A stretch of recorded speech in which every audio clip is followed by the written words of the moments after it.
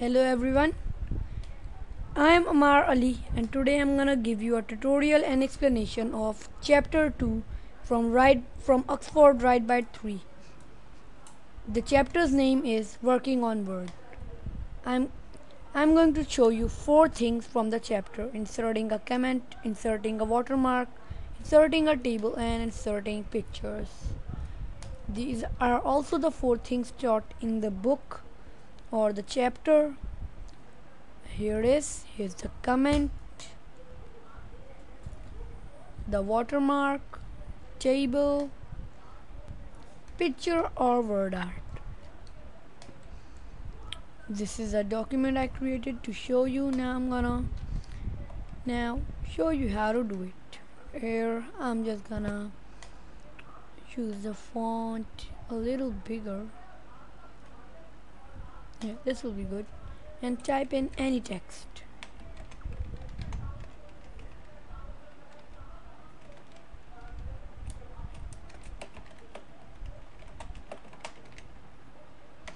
Now, the first thing I'm going to show you is how to insert a comment.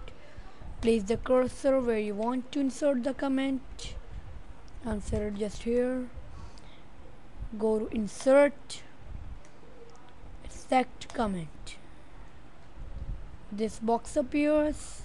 Enter your comment. I'll choose introduction and then click anywhere and the comment has been placed. Now the second thing is the watermark. Now watermarks can be of 2 types. Either you can use a picture as a watermark or some text. Well, for this you gotta go to format menu, select background and a sub menu appears. Select printed watermark from the sub menu. This window appears. Choose picture watermark if you want to keep a picture and select picture. Then this thing open up, just select any picture. I'm gonna show you a text watermark. So I'll click on text watermark, choose write my text. I can even choose the font. I'll just keep this. This is the size. I'll keep it on all. Then I choose the color. And then the layout can be diagonal or horizontal. I'll choose diagonal, apply and close. Here's my watermark. And the third thing shown here is how to insert a table. It's pretty easy. Just go to the table menu and you can even draw a table. See, draw a table, but I'm going to show you how to insert it. Insert and table. Then you can select the number of columns, number of rows, and I'm just gonna go with these and OK. Here's my here it is.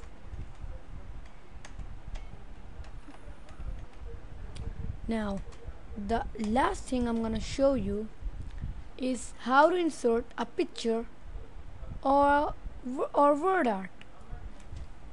Well, this is also done from the insert menu. You can go here, select picture, and under the sub menu appears. From here you can choose clip art. From file you can choose a file. If you have attached a scanner or camera, so you can use this. You can create a drawing, and auto shapes allows you to also make some shapes, but I'm gonna use word art. I'm gonna choose any type of design and enter my text. You can even choose the writing and then the text size. It can be bold, italic if I want, and then OK. And here's my text, Amar Ali. I'm using Word 2003, so many of these features might not be in those new versions. So I prefer, if you wanna follow me and if you're using this book, you use Word 2003 or older, or 2004 has the same features. But I don't know if newer editions have the same. Anyway, if you liked the video or was it helpful, please subscribe and like it. Do rate and comment. Thanks for watching. Goodbye.